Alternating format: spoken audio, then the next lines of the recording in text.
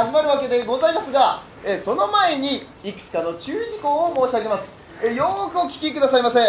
まず1つ目、舞台前方、そして花道、こちらは立ち回りで使用いたします。大変危険となりますので、手や肘、お荷物などをお置きになりませぬよう、よろしくお願いいたします。2つ目、やむを得ず途中退場したくなったというお客様、今入ってきたところがそのまま出入り口となります。舞台に明かりが入っているときに足元にお気をつけの上ご退場していただきますようよろしくお願いいたします。3つ目、携帯電話など音が鳴るものをお持ちのお客様、本番中にピーピーパーパー鳴ってしまいますと周りのお客様のご迷惑となってしまいますので、今のうちに音が鳴らないご処置の方をよろしくお願いいたします。ありがとうございます。ありがとうございます。はい、続きまして4つ目、本日カメラをお持ちのお客様、本番中の写真撮影は一切ご自由となっております。ご自由でございます。気に入った場面、かっこいい忍者がいましたら遠慮はいりません。どんどんバシャバシャお撮りくださいませ。さ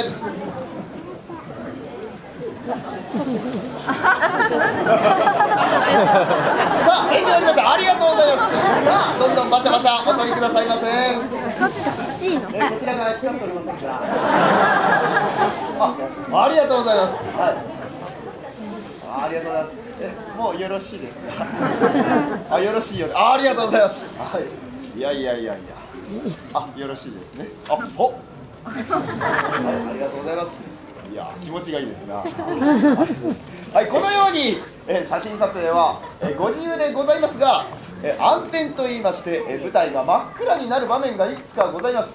この真っ暗な時にフラッシュでパシャッとやってしまいますと、皆様見てはいけないものを見てしまいますので、真っ暗な時のフラッシュ撮影、また光の出るもののご使用はご遠慮していただきますようよろしくお願いいたします。そして入り口でお配りいたしましたこちらの白い紙、はい、欲しいですね。はい、この紙は何を隠そうおひねりの紙でございます。はい、お芝居をご覧いただきまして、よかったなと思っていただきましたら、その温かいお気持ちを、この白い紙に伝えます。と申しましても、昔ながらのわさびの紙でございます。投げる投げないはお客様のご自由、一切強制ではございません。お芝居にご満足いただけましたらどうかよろしくお願いいたします。それでは最後にお芝居というものは舞台と役者とお客様のノリがあって楽しくなるというわけでございます。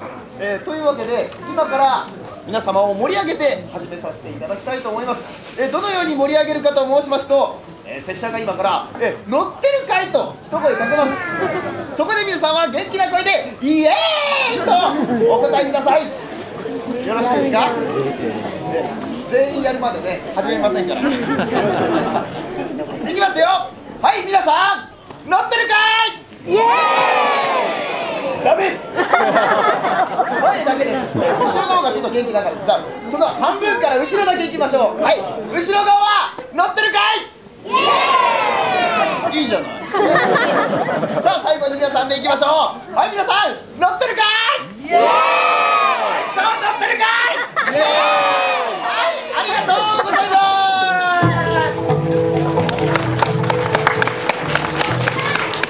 さて、これよりが本題でございます。時は天正9年1581年と言いますから、今からおよそ400年前、甲斐の武田の軍勢が小田原の北条家に攻め込んできた。北条家には風魔となる忍び集団がおり、それを束ねし者の名を風魔小太郎。この男風魔とを引き連れて武田陣営に前を夜討ちを仕掛け、武田軍を大混乱に陥れたのでございました。一方武田の忍びを束ねし者の名を高坂陣内。この男風魔党の夜討ちを阻止すべく風魔小太郎暗殺に乗り出したのでございました。果たして風魔小太郎の命運やいかに。ご覧いただきましょう。大忍者劇場忍び外伝風魔小太郎対高坂陣内、最後までごゆっくりご覧くださいませ。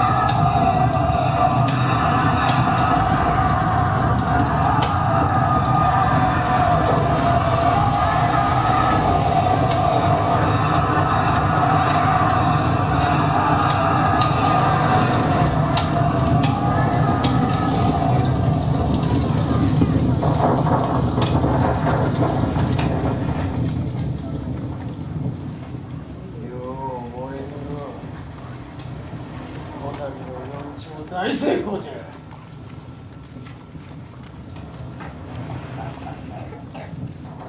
同士打ちしとるわ。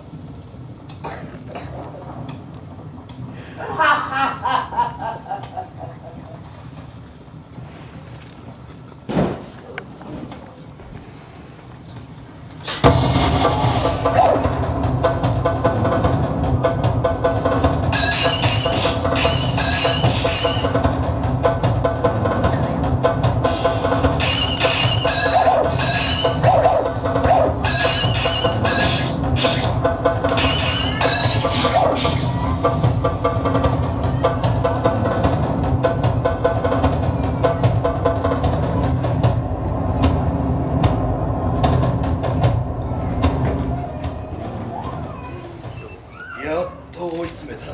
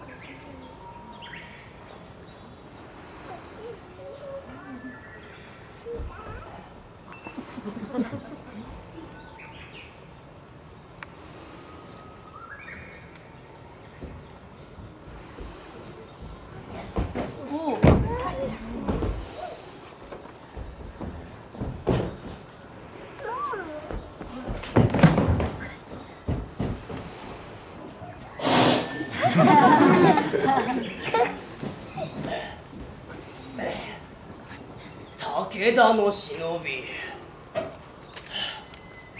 何を慌てておるのじゃ。まさかあったして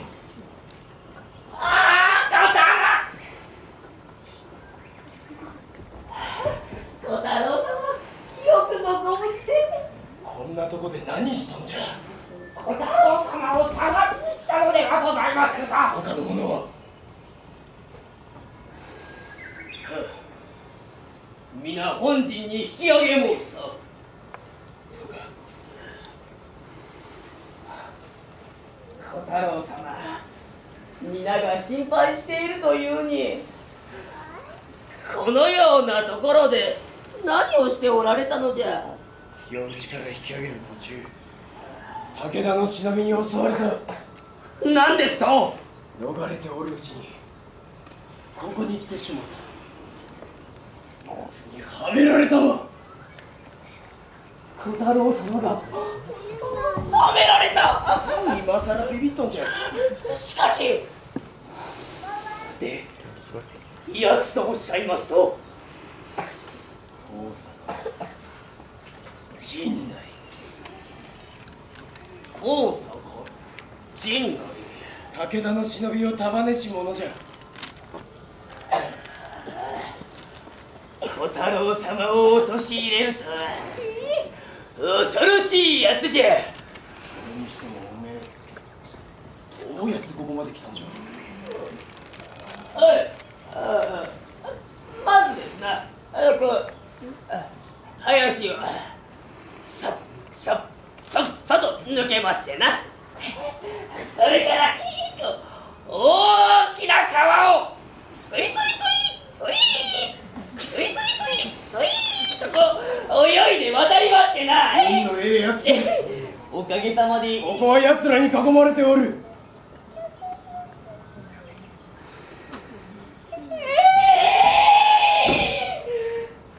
なんということじゃ。小太郎様を探しに来たばかりに、ここがわしの死に場所か。くだらんこと言うな。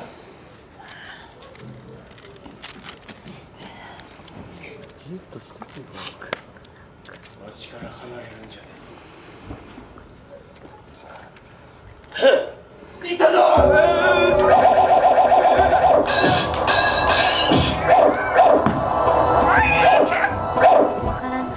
ここにいたか、小太郎。久しぶりじゃ。陣内。なんじゃ、お知り合いでございましたか。昔のことじゃ。また貴様とやり合うことになるとはな。まあこたびもわしの勝ちのようだがな。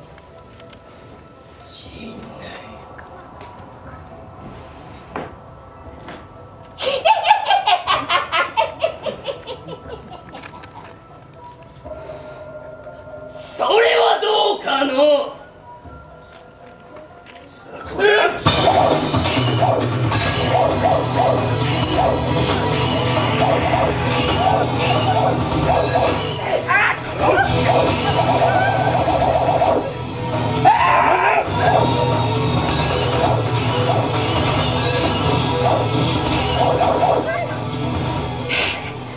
まだまだじゃの若造。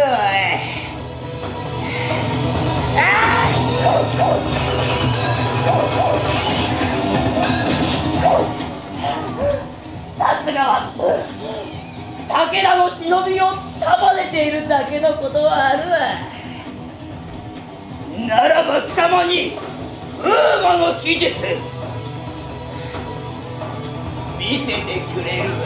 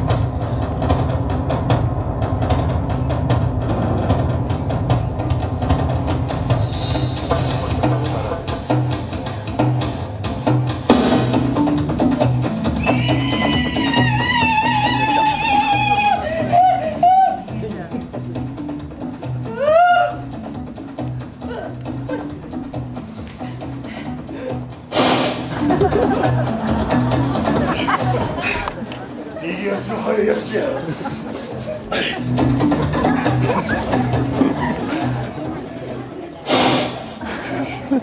忍法今が暮れの術じゃ。今のうちに。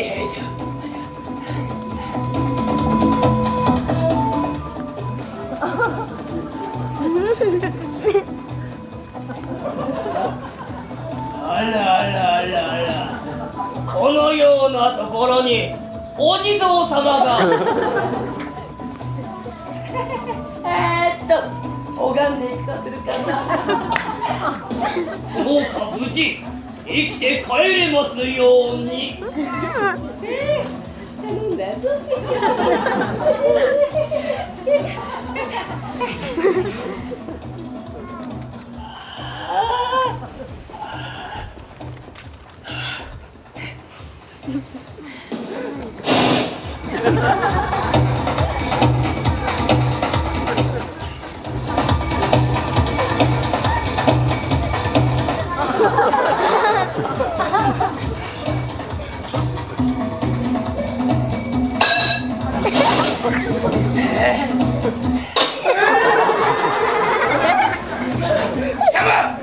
わしの術を見破るとはなかなかやりおる。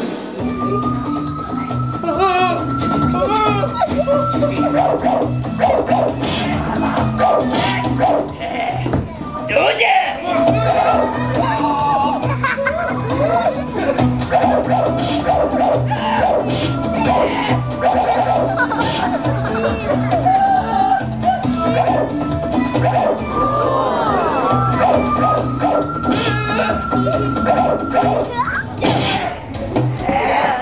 この若造らが調子に乗りおって目に物見せてくれるわ。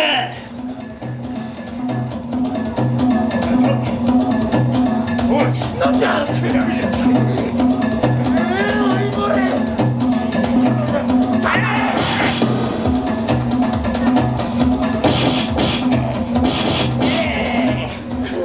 めじゃ。どうじゃ。これぞ風魔の秘術じゃ。決めた。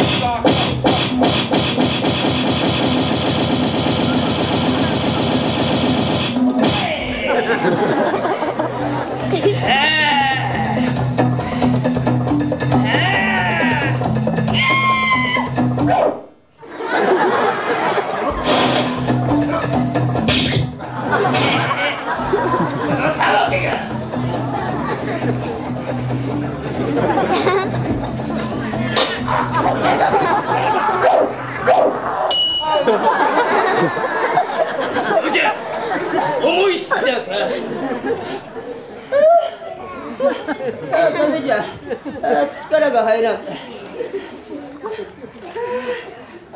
だからこの技は使いとおりなかったんじゃ。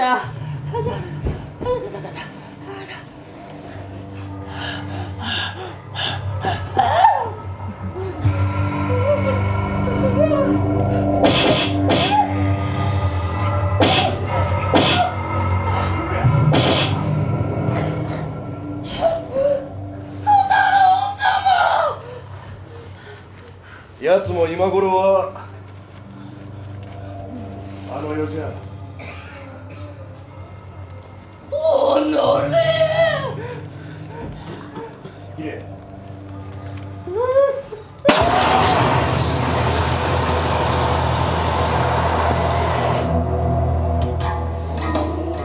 貴様、しぶといやつじゃ。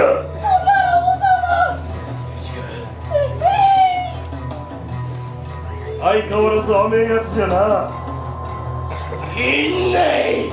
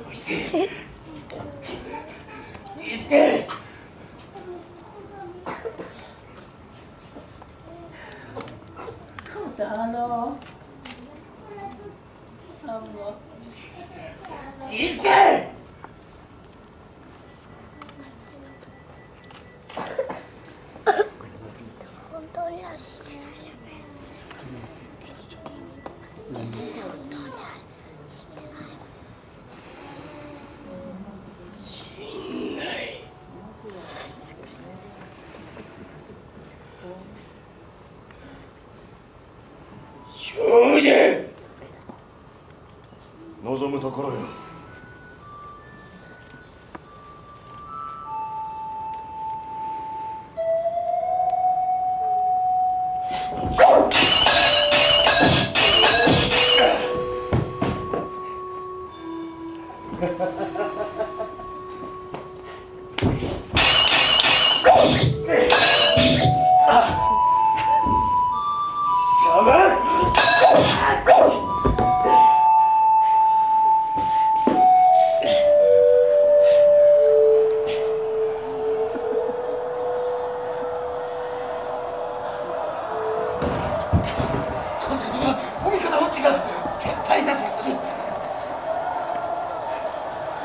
小太郎、ここまでじゃ。まだ終わっちゃいねえ。我が軍が引き始めた。戦は終わりじゃ。いない。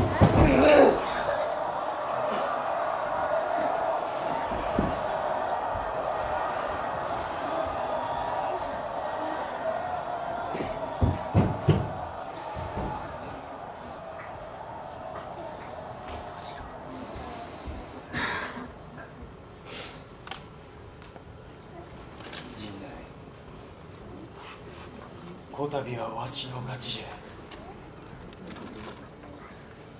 ゃ。わしの勝ちじゃ。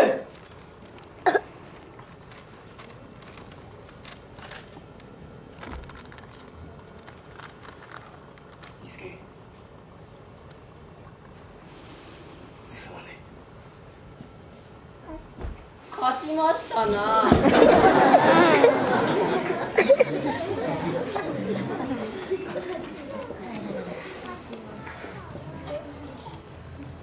おい伊助、おめえ生きとったんか。はい、小太郎様を残して死ぬわけには参りませぬ。あかりおったか。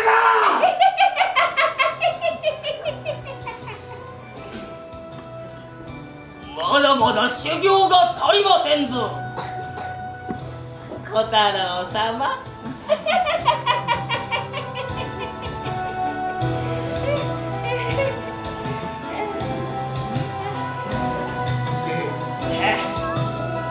帰るぞ。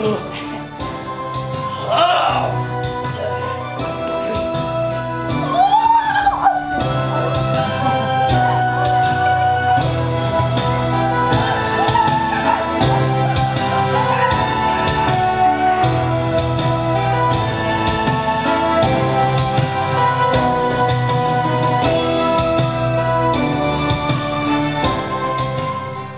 本日は大忍者劇場にお越しいただきまして誠にありがとうございます。村内には楽しい施設がまだまだたくさんございます。お時間の許します限りどうぞごゆっくりお楽しみくださいませ。本日はご来場誠にありがとうございました。ありがとうございます。